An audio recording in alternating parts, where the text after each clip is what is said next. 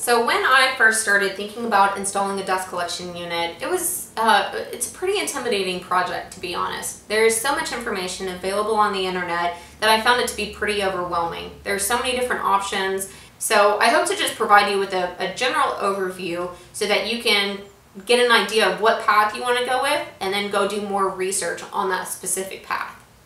So what is dust collection and why is it important? Dust collection is simply just collecting all of the sawdust as you're making it. And it's really important for pretty much health reasons. It's not beneficial to your lungs to constantly be sucking up sawdust, and that can lead to respiratory problems later on. There are many ways that you can get into dust collection. One way is to buy a shop vac. Most power tools actually come with a port on them to where you can either hook up a bag attachment that typically comes with it, or you can hook up your shop vac. So I would turn my vacuum on, turn my power tool on, and then it's going to be sucking up dust as I'm making it with whatever power tool I'm using. However, another way is to buy a dust collection unit. The one I purchased is the Harbor Freight one because frankly it's the cheapest one on the market.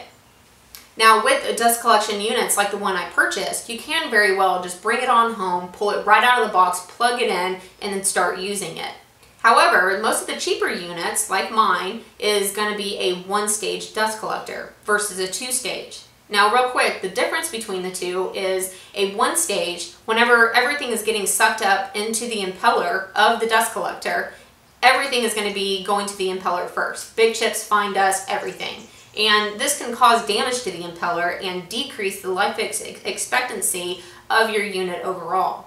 So another option is a two-stage unit, to where a two-stage first comes into a separator and all of the heavier chips gets collected into a trash can or a barrel or a bag, and then only the fine stuff goes into the impeller and then goes out to a filter.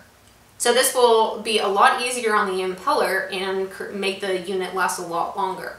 Now the downside to a two-stage is that they're a lot more expensive. I spent $160 with a 25% off coupon for my one-stage Harbor Freight dust collector. However, if I were looking at a two-stage right out of the box, I'm going to be spending closer to $700. So it was worth it to me to buy the one-stage because you have the option of buying a one-stage and then converting it into a two-stage. So I actually show you here how I turned my one-stage into a two-stage dust collector. I did that by adding a trash can and a thine baffle, and then also changing up the orientation of the components. So you don't only have to have a dust collector in order to have a separator. Tab left here actually made a separator for his shop vac. I used the big green collar that comes with the Harbor Freight unit to create the spinning motion to make the separator. Well, Tab left ended up just making everything from scratch. So he bought the trash can, built the separator, made a thine baffle, and then hooked it up to his shop vac. Now real quick, a thine baffle, whenever you hear that, a thine baffle is in most cases, a piece of wood that has a 240-degree slot cut out of it. And the purpose of this is to keep all of the dust that is collected in a container in the container. What was happening is that the container would get, like, let's say half full. Well, then the impeller, all of this up here, would start sucking up the dust that you've already collected into the container. So Mr. Thine came up with this baffle idea to keep all of the dust collected in the container in the container. So also on that note, you don't have to turn your one-stage into a two-stage. So what this gentleman did is he bought the Harbor Freight unit and set it up just right out of the box. However, he wasn't happy with it because in the lower bag portion where all the dust is collected, it would swirl around every time he turned the unit on. So he made a thine baffle and inserted it directly into the collector itself, and then this solved the problem of the dust wanting to come back out of the bag. So this is still a one-stage dust collector, but it has a thine baffle incorporated in order to solve a problem. One more alternative that I want to bring up is this gentleman here. He also bought a Harbor Freight unit, and he has it set up in the traditional sense, where the filter bag is on top and the collection bag is on the bottom. Then that green collector that comes with the unit is connecting the two.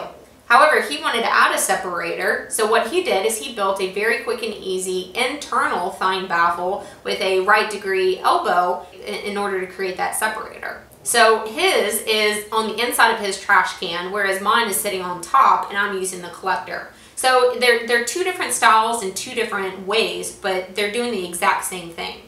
I would recommend using his if you're going to be housing your unit inside to where you need that collar to connect to a filter in a container. However, if you're going to be like me to where you're going to house it outside, then maybe something like my setup will do you good. I actually read the Jay Bates and the Instructable.com tutorial before getting started on mine, so just a few more resources for you. And then the last thing that I wanted to mention was housing the unit inside versus outside. I personally chose to do mine outside because I don't want to give up the floor space if I don't have to, and also this unit's pretty darn loud, and so it's just an advantage to have it outside of my shop. Another advantage is I'm going to be able to vent my exhaust from the motor directly outside, and I don't have to purchase an additional filter. Whereas if you're housing the unit inside, you are going to need either an additional filter bag or one of those Win environmental filters. Because especially with this Harbor Freight unit, the filter bag that comes with it only collects up to like a 5 micron, where it's highly, highly recommended that you get some sort of filter that collects down to a 0.5 micron. So that's kind of a big difference. Also keep in mind that with whatever direction you choose, whether it be a dust collection unit or a shop vac unit, you can put it on a mobile base and you can put it in the corner, and then let's say you use PVC to route it to all of your tools permanently, or you can have a flexible hose that can hook up to each tool as you're needing it. So you'd be able to hook it up to your table saw, then go and hook it up to your bandsaw as you're using each tool respectively. And I think that about covers everything that I wanted to talk about. So I hope that that is at least a little helpful to get you going in the right direction.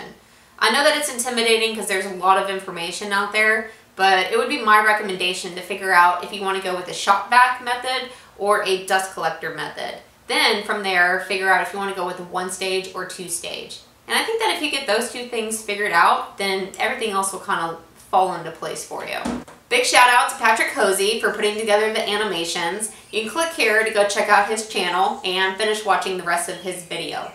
Also, in the description of the video, I'm going to put all the links to the videos that I was talking about, plus a few resources that you might find useful. If you think that I've left out something important covering the basics, then feel free to leave it in the comment section below for future viewers to read. So, I hope that helps, and enjoy fixing up your shop.